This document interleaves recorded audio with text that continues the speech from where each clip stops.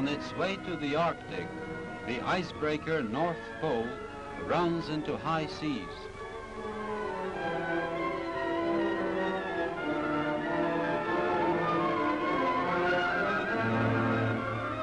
To move about the deck is quite an adventure.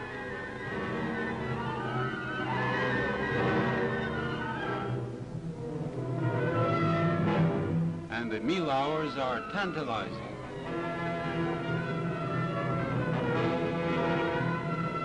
The only person on board the North Pole who enjoys the sight of the stormy sea is artist Igor Ruban, although this is his first sea voyage.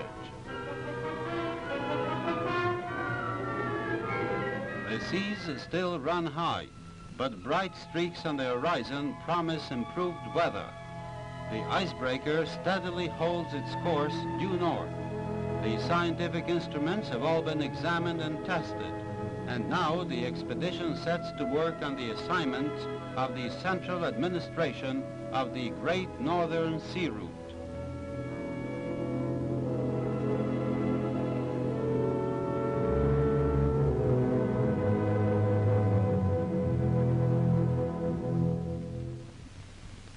This Arctic Seaway, 3,600 miles long, runs through the Barents, the Kara, the Laptev, the East Siberian, the Chukotsk, and the Bering Seas. In other words, it runs along the northern shores of European Russia and all of Asia. First opened before the war, the Northern Sea Route links the easternmost and westernmost extremities of the Soviet Union, stretching across two continents. Numerous polar stations have been founded as outposts along the Northern Sea Route. One after another, Arctic ports were opened to shipping.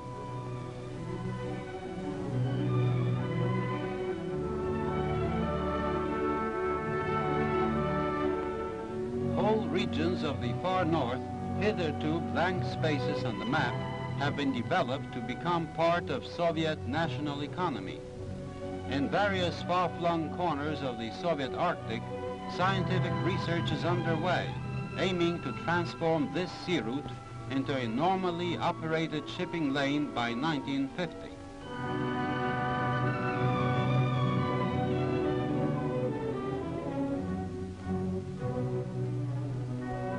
The scientific work on the icebreaker North Pole is part of this carefully planned and thoroughly prepared research. The first ice flows. The farther north the vessel penetrates, the more solid and heavy the ice. The aerostat, specially constructed for this expedition, is designed to investigate the upper strata of the atmosphere. This is the first time an aerostat has been utilized in these regions for scientific research.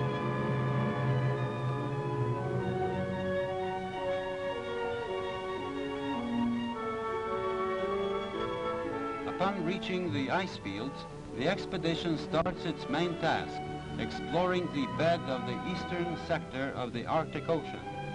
The sector is noted for its unusually complex ice conditions.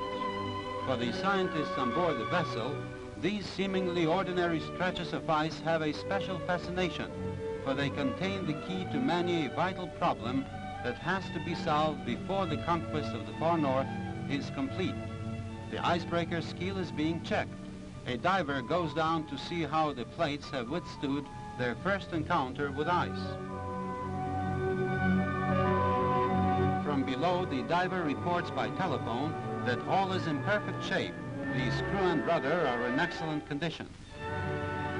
Once again, the captain orders full speed ahead.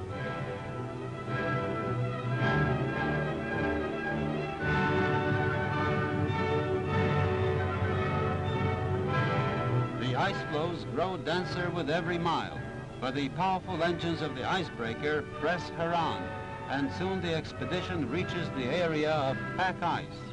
This polar pack, stretching over vast areas in the eastern sector of the Arctic Ocean, presents the major obstacle to normal shipping. Soviet polar explorers hoped by 1950 to unravel the mysteries of ice drifts in this region in order to harness the drifts in service of normal navigation.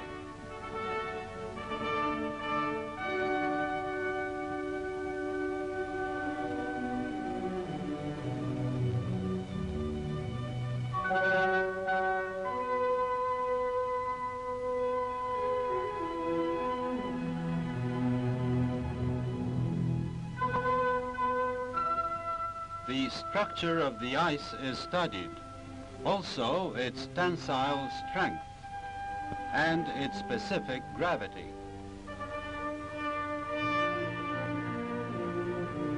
Geologists investigate the structure and characteristics of the ocean bed.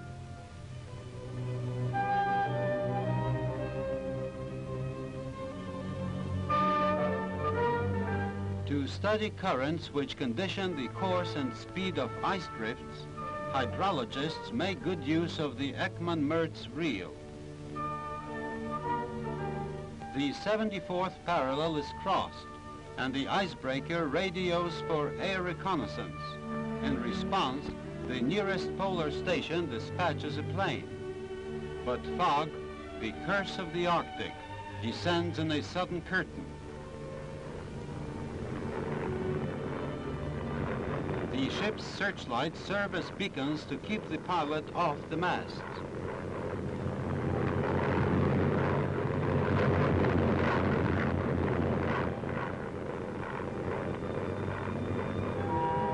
The plane drops a pennant containing the requested information and also additional assignments for the expedition.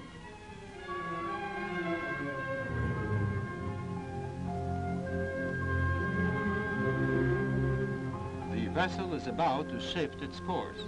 For the last time, expedition members go out on this ice field to cache messages in special containers. Drifting with the pack ice, the containers will in time be found hundreds and thousands of miles from the spot. Study of the devious course of their drift leads to valuable information.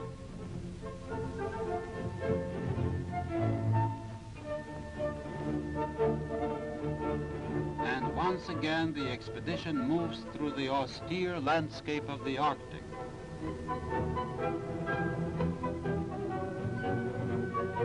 Suddenly, a polar bear is sighted to starboard.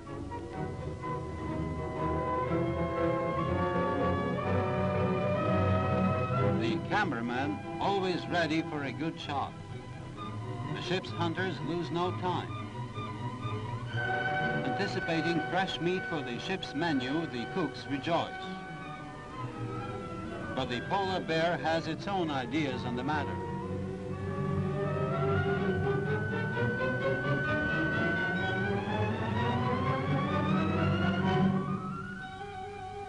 A herd of walruses soon compensates the expedition.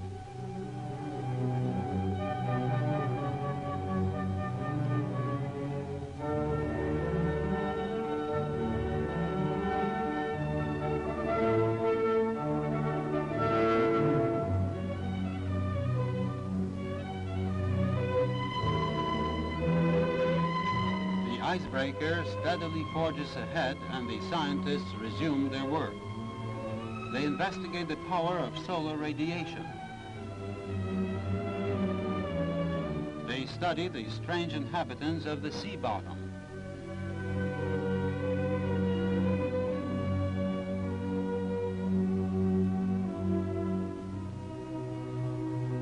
The assembled data is analyzed and systematized in the ship's laboratories.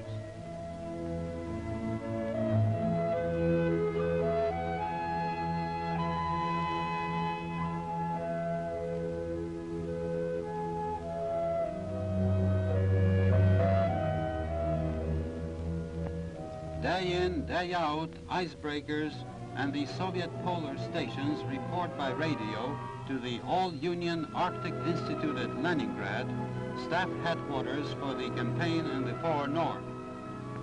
From all over the Soviet North, scientific reports keep flowing in a steady stream to this unique HQ, which prepares ice drift forecasts, expanding man's knowledge of the still mysterious Arctic. This knowledge will, the Russians hope, assist them in realizing in the next few years their dream of creating a normal shipping line via the Great Northern Sea Route.